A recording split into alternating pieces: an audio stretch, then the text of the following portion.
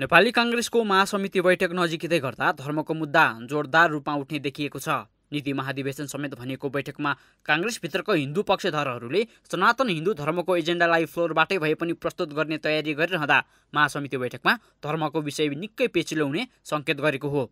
गणतन्त्र आइसकेपछि धर्मबारे चुइका आवाज ननिकाल्ने पार्टी सभापति शेरबहादुर देउवाले नै हिन्दू राष्ट्रबारे ग्रिन सिग्नल दिएपछि कांग्रेसभित्रका एक तबका हौसिएका हुन्। गत मङ्सिर 11 गते नवलपुरमा देउवाले धर्मनिरपेक्षका विषयमा पार्टीमा छलफल गर्न सकिने अर्थपूर्ण अभिव्यक्ति दिएपछि लामो समयदेखि पार्टीभित्रै हिन्दू धर्मको वकालत गर्दै आएका नेताहरू महासमितिको सम्मुखमा हिन्दू राष्ट्र महाअभियान नै घोषणा गरेर लागि परेका छन्। हिन्दू राष्ट्रका लागि पार्टीभित्र सङ्घर्ष गर्दै आएका सांसद तथा केन्द्रीय सदस्य शङ्कर भण्डारी कुनै पनि हालतमा हिन्दू राष्ट्रको एजेन्डामाथि छलफल हुने र निष्कर्षमा पुग्ने दाबी गर्छन्। फागुन 7 देखि 11 गतेसम्म चल्ने महासमिति बैठकमा फ्लोरबाटै भए पनि कुरा उठाउने तयारीमा रहेका महाअभियानका नेतृत्वकर्ता भण्डारी यदि कांग्रेसले यसलाई अवमूल्यन गर्यो भने परिस्थिति नियन्त्रण बाहिर जाने चेतावनी पूर्ण टिप्पणी गरिरहेका छन्। हाम्रो पार्टीभित्र हामीले चाहिँ वैदिक सनातन हिन्दू राष्ट्र यो देशको मूल धर्म हो। संसारका अनेक मूल आफ्नो मूल धर्ममा जोगाएर राखेका छन्, संरक्षण गरेर राखेका छन्। अमेरिकाले किन नहोस् होइन भन्ने विषय हो कांग्रेसभित्र। तर कांग्रेसभित्र यो कुरामा ढिलाइ भयो स्वयं कांग्रेसभित्र पनि भनी परिस्थिति योभन्दा बाहिर जान सक्छ।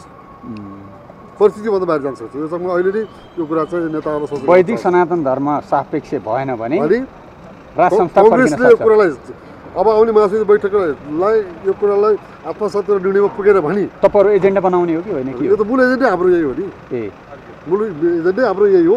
त्यो भएन भने त्यो भएन भने राज संस्था आउँछ भन्ने हो। होइन परिस्थिति बाहिर जान सक्छ, जे पनि हुन सक्छ।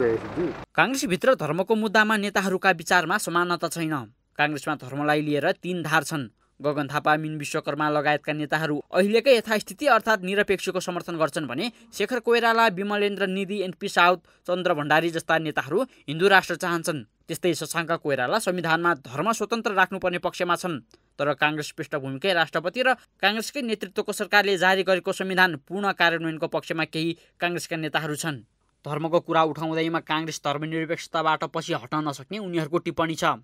सुशील कोइरालालाई यस संविधानको पिताको रूपमा मान्ने कांग्रेसभित्र उनैको नेतृत्वको सरकारले जारी गरेको संविधानलाई उल्ट्याउनु पर्ने आवाज उठेको छ। हामी जब 90% डाटाले 80% देखाइरहेछ भने भोलि रेफरेन्डमै भएको खण्डमा पनि त हामी त त्यहीँ आउँछौँ त। त्यो त सिम्पल छ।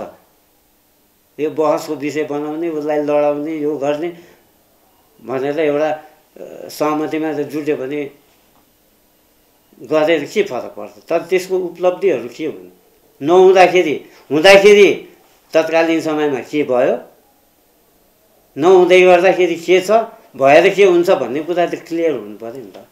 कुनै आन्दोलन र नागरिकको माग बिना नै धर्मनिरपेक्ष राष्ट्र भएको नेपालमा अहिले हिन्दू राष्ट्रको लहर चलेको छ। राप्रपाले हिन्दू राष्ट्रको मुद्दा छोडेको छैन भने कमल थापा र दुर्गा प्रसाई लगायत पनि हिन्दू राष्ट्रका लागि आवाज उठाउँदै आइरहेका छन्।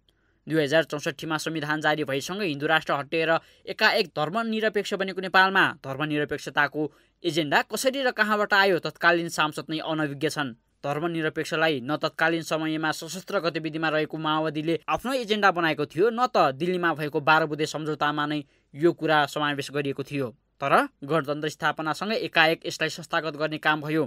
त्यसैलाई कांग्रेसको नेतृत्वमा 2072 सालमा बनेको संविधानमा पनि निरन्तरता दिइयो।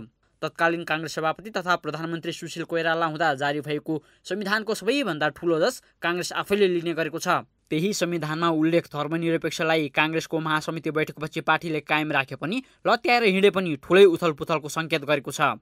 गोदावरीमा बस्ने महासमिति बैठकले यसको निर्क्योल कसरी गर्ला आम नागरिकको चासो बढेको छ। योहो टेलिभिजनका लागि निरज कोइराला, काठमाडौँ।